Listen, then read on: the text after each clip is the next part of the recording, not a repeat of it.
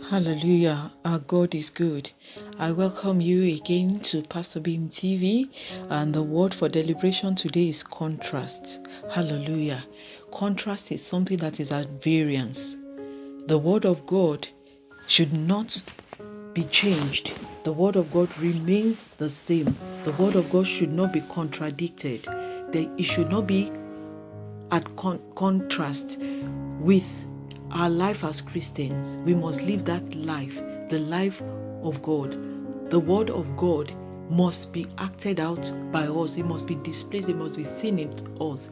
Anything at variance is at contrast with the word of God, and we must not practice it. We must not do it. God is watching us. He wants everything we do to be exactly as He has specified in the word. Don't walk at contrast with God, for He loves you so much. He wants to see Himself in you. Take care and enjoy a brilliant day. God bless.